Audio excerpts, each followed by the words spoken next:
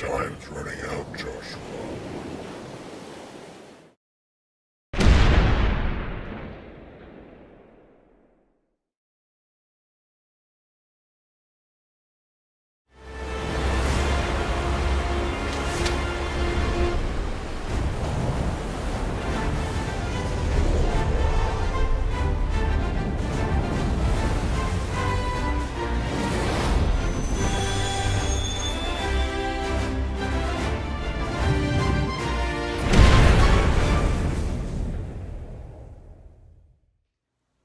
Ahoy there, mateys. I'm Joshua Orro, the Mustang Prince, and welcome to Mustang Prince Orro Reports.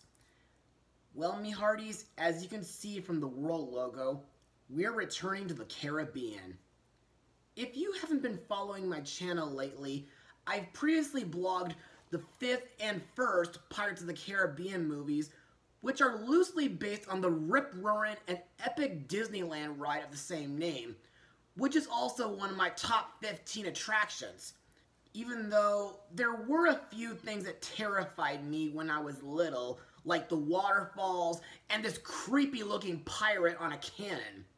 By the way, with California's Splash Mountain currently shut down to be rethemed to Tiana's Bayou Adventure, it seems that a lot of people will be going to both Pirates and Grizzly River Run to get a good soak this summer. Anyway, after I blogged the first Pirates movie last year, I made a promise that I would share my full thoughts on the remaining 3 movies. So, why don't we start with the second movie?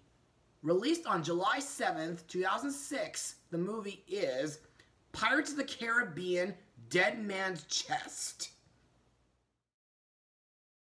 Now, let's set sailing, mateys.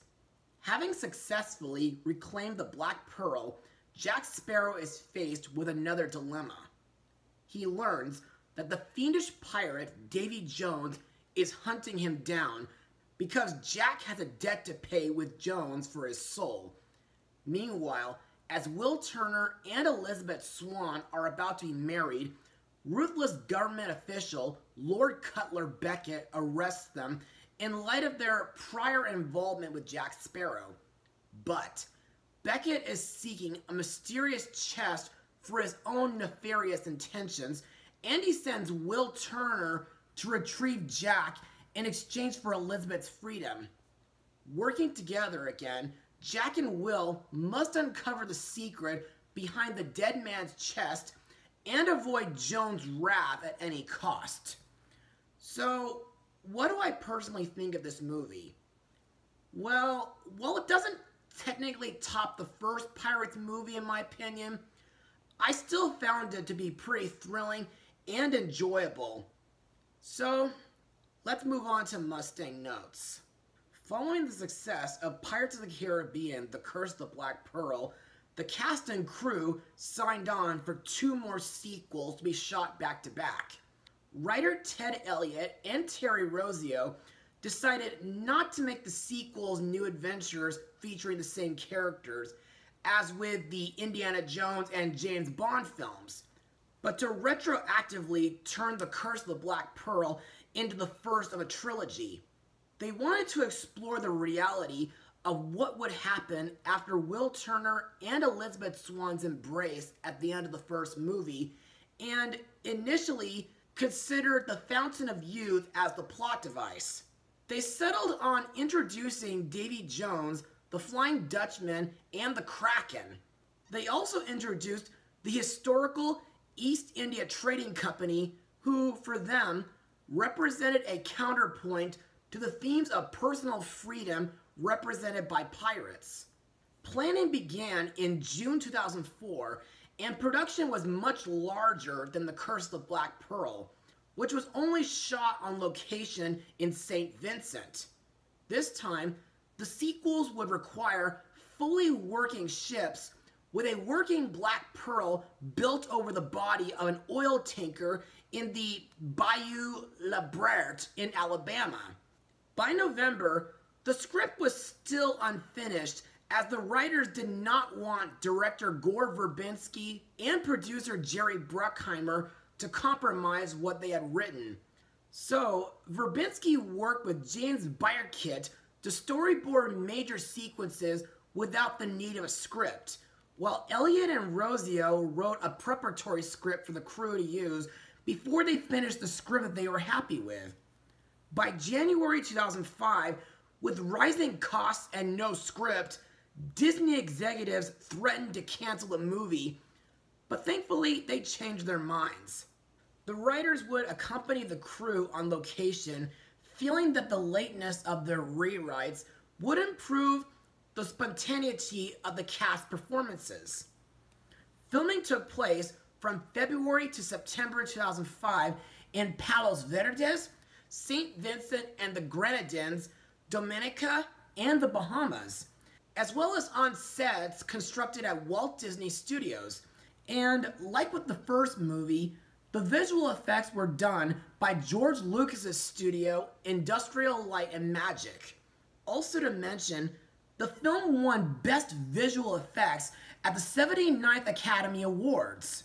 Now, firstly, this was the very first Disney film to use this opening logo, and when I saw this movie in theaters, I thought it was pretty fitting for the movie since it is based on a Disneyland ride, and it wouldn't be until November 2022, starting with Strange World, when the 100 Years logo started appearing in their films. Anyway, in my opinion, like the first film, the story is equally as thought-provoking due to its centering on an evil man who collects the souls of the dead to serve aboard his ship for 100 years, as well as Jack Sparrow's connection and debt to him. Also, I like that we see a few familiar locations like Port Royal and Tortuga, but we also get some new locations like the Isla de Pelagostos, which is a remote island where a tribe of cannibals known as the Pelagostos live, and it was briefly mentioned in the first movie while Jack was talking to Mulroy and Murtaugh. Tia Dalma's shack, which is located by the mouth of the Pantano River in Cuba, and Isla Cruces, which is a plagued island ever since the Church of England came bringing salvation, disease, and death, and it's mainly known to be the location of the fabled Dead Man's Chest, which contains the heart of Davy Jones.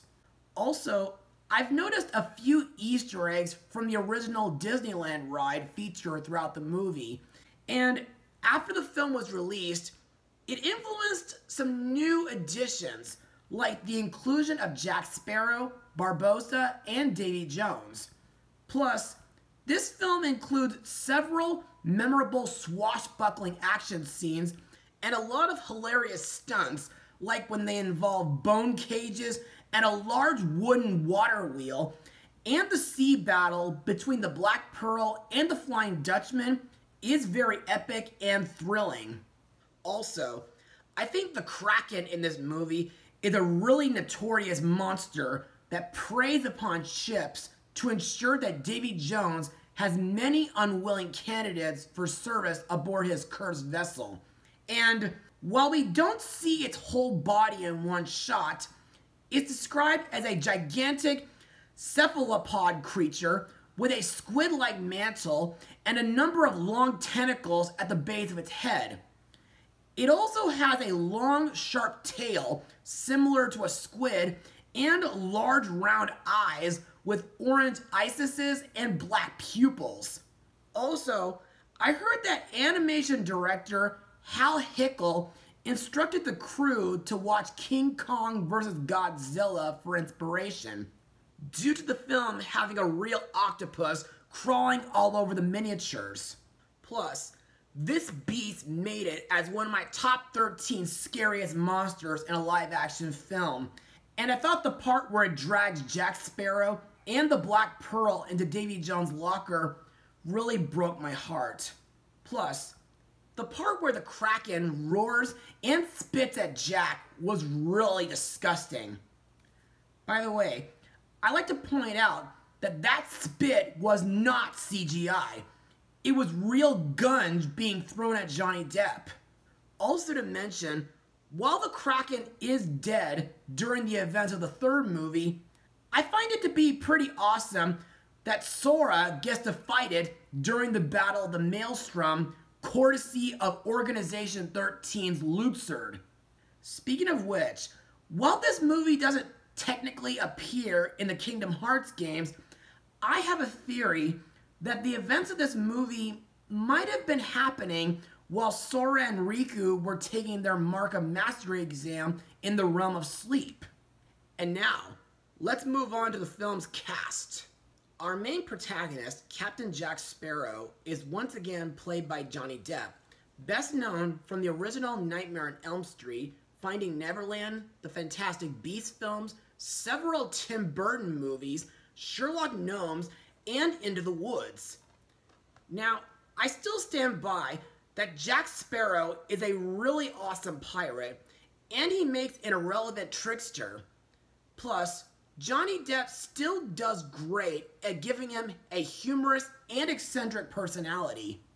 During this film, a year after getting the Black Pearl back, Jack learns that he's being hunted down by the Kraken, and he received the black spot on his palm because of his unpaid blood debt to Davy Jones, which was made 13 years prior, despite the fact that Jack has technically been captain for 2 years due to him being mutinied by Barbossa.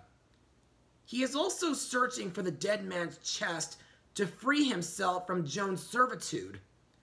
Also, I find it really funny that Jack gets a lot of silly moments in this movie, like when he's being chased by the Pelagostos, or when he makes fun of Jones with his jar of dirt.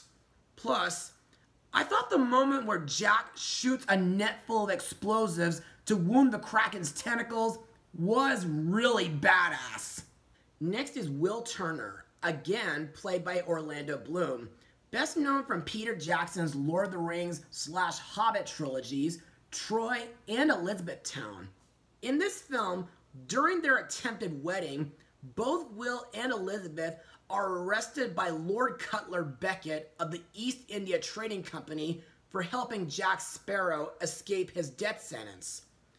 Later, Will Turner sets out to retrieve Jack's unique compass in exchange for their freedom.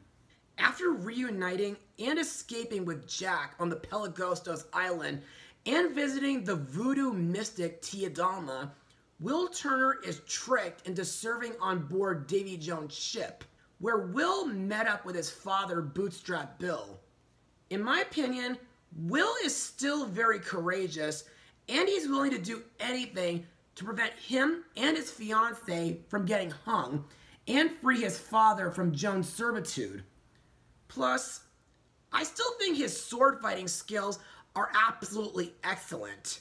Next is his fiancée, Elizabeth Swann, played by Keira Knightley, whom was in Star Wars Episode 1, King Arthur, Pride and Prejudice, Princess of Thieves, and The Nutcracker in the Four Realms. In my eyes, Elizabeth is a spirited and adventurous woman.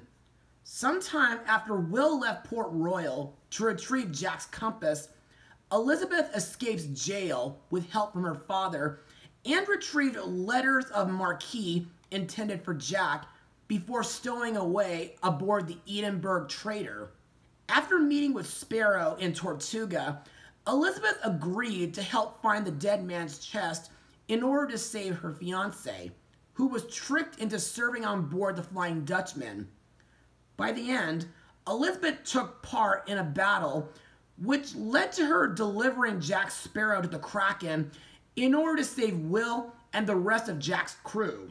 Next we come to the new villain, Davy Jones, played by Bill Nighy, whom was in Harry Potter 7 Part 1, The Hitchhiker's Guide to the Galaxy, Astro Boy, Jerry Bruckheimer's G-Force, Aardman's Arthur Christmas, Rango, and Pokemon Detective Pikachu.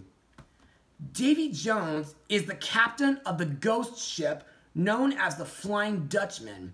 A long time ago, Jones was once a human being who was unable to bear the pain of losing his true love. He carved out his heart and put it into the dead man's chest. Over the years, he has become a bizarre and nightmarish creature, part octopus, part crab, part man, as well as ruler of the ocean depths, who collects the souls of the dead or dying sailors to serve aboard his ship for 100 years. Also, at one point, Davy Jones made a bargain with Jack Sparrow to resurrect the Black Pearl, where he'd be captain for 13 years in return for 100 years of servitude aboard the Dutchman. Later in the film, after Will gets captured, Jones confronts Jack and he gives him 3 days to collect the remaining 99 souls. To me, Davy Jones has got to be one of the greatest live-action Disney villains ever, and I really love Bill Nighy's performance, especially with how he talks. Also, while Jones has an evil and ruthless nature, his character has appeared to be deeply influenced by situations involving love and passion. And I think the way he plays his giant pipe organ makes him very similar to Captain Nemo, in order to serve as a reminder of the humanity he once had. Plus, I think Jones can be very scary and quick-tempered in order to show that he means business. Another antagonist in this movie is Lord Cutler Beckett, played by Tom Hollander, whom was in Mowgli, Legend of the Jungle, and Bohemian Rhapsody. Beckett is the chairman of the East India Trading Company, who travels to Port Royal to capture and recruit Jack Sparrow as a privateer. While he did send Will to retrieve Jack's compass, what he really desires is Davy Jones' heart, with which he can rule the seas with Jones' commanded servitude. To me, Beckett is best described as a cruel, unsympathetic, and ruthless fiend, preparing to murder masses of people in his ruthless attempt to completely eliminate piracy, including children. He's also rather arrogant, always coming off as coldly condescending and very confident that nothing could ever stand in his way. Plus, he's also manipulative and smooth-talking and will use any means necessary to get what he wants. Next up is Jack's first mate, Joshua Gibbs, played by Kevin McNally, who played Joseph Bouquet in the 2004 Phantom of the Opera movie. Now, Gibbs is still one of my favorite characters in this franchise due to him being a generally knowledgeable person who often provides the movie's cast, as well as the audience, with background information. During this movie, Gibbs accompanies Jack on his quest to find the dead man's chest containing the heart of Davy Jones, after Jack learns that Jones intends to collect a blood debt that Jack owes him. My favorite scene involving Gibbs is when he tells Will about the Kraken, which to me is a really chilling moment. Next we have Pintel and Rigetti, played by Lee Ehrenberg and Mackenzie Crook. In the first film, these guys used to serve Barbossa aboard the Black Pearl, but after his death and their curse was lifted, they got locked up in jail. During this movie, after escaping from prison, Pintel and Rigetti came under the employment of Jack Sparrow, whom they developed a sincere loyalty to over time, despite their past aggressions. In my eyes, these two are still bumbling, incompetent sidekicks. However, between the two, I think Rigetti sticks out the most due to him reading the Bible, and I thought their silliest moment was when they try to steal the dead man's chest while Jack, Will, and Norrington are fighting. Speaking of which, our next character is James Norrington, played by Jack Davenport. Norrington used to be Commodore of Port Royal's Royal Navy until he resigned his commission after losing his ship and crew in a hurricane off the coast of Tripoli in the pursuit of Jack Sparrow and his crew. Fallen on hard times, Norrington joins the Black Pearl's crew, and he seeks to regain his honor and career. And he does so by stealing Davy Jones' heart, bringing it back to Port Royal, and relinquishing it to Lord Beckett.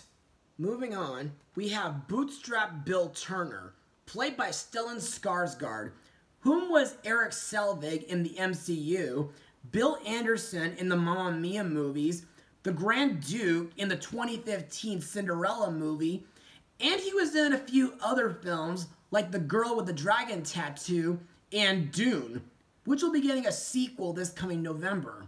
Now, Bootstrap was one of many undead pirates on Barbossa's crew, whom were cursed by the Aztec gold on the Isla de Muerta, until he was tied to a cannon and thrown overboard after refusing to take part in the mutiny against Jack Sparrow.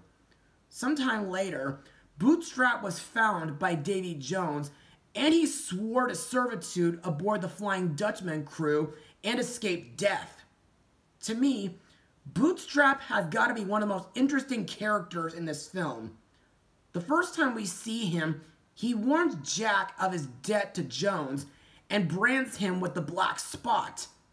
And later, he reunites with his son, Will Turner, and aids him in stealing the key from a sleeping Jones, although at the cost of surrendering his soul to Jones for eternity during a game of liar's dice. However, my one nitpick involving Bootstrap is that even though he is mentioned in Kingdom Hearts 2, he's sadly absent in Kingdom Hearts 3. Finally, we come to Tia Dalma, played by Naomi Harris, whom I remember for being in the latest Venom sequel. Tia Dalma is a witch doctor who resides deep within the bayou swamps of Cuba, in a sprawling wooden shack perched in a treetop by the mouth of the Pantano River, which to me feels like a reference to the Blue Bayou Lagoon and Beacon Joe's old shack from the original Disneyland ride. To me, Tia Dalma is another memorable character, and she's very mysterious due to her having uncanny voodoo powers to foretell the future, summon up demons, and to look deep into men's souls.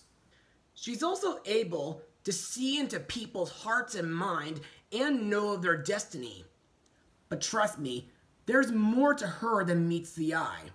Anyway, during this movie, in exchange for the undead monkey Jack, Tia Dalma tells Jack Sparrow and his crew about Davy Jones, and she answers Will Turner's question about Jones's chest and its key. Also, upon discovering that Jack has the black spot, Tia Dalma gives him a jar of dirt so that he would always carry land with him where he'd be safe from Jones. And she uses her crab claws to give the crew a clue as to where the Flying Dutchman might be. Other actors in the film include Jonathan Pryce as Elizabeth's father, Governor Weatherby Swan, David Bailey as Cotton, Martin Cabla as Marty, David Schofield as Beckett's second-in-command Mercer, and Alex Norton as Captain Bellamy of the Edinburgh Trader. And now, on to my final words. Overall, Pirates of the Caribbean: Dead Man's Chest is a pretty thrilling movie. While it doesn't technically top the first film, I find it to have a very epic and thought-provoking story.